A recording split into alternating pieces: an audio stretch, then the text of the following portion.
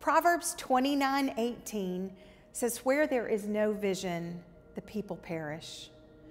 Oftentimes we have intentions to do something, but we don't set the motion to bring it into fruition. This might be as complicated as aspirations to be a star, or as simple as intending to try that new restaurant on the corner.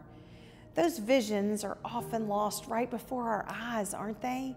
Brad recently talked about that when we, God's people, lose our vision, it's not we who perish, but the people who never had the opportunity to join us perish, not knowing Jesus. Pray for you to experience the vision God has for you to fulfill.